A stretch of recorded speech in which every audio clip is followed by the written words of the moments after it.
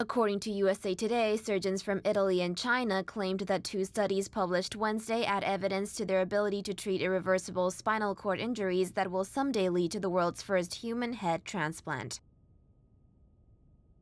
Sergio Canavero and Xiaoping said new work they published in the journal Surgical Neurology International showed that monkeys and dogs were able to walk again after having their spinal cords fully transected during surgery and then put back together. The experimental procedures were conducted at Harbin Medical University in China and were supported by video evidence. The procedure involves applying a polyethylene glycol substance, or PEG, to mend severed or injured spinal cords. Further research is needed on PEG in order to establish if it is ultimately able to help patients with spinal cord injuries and paralysis.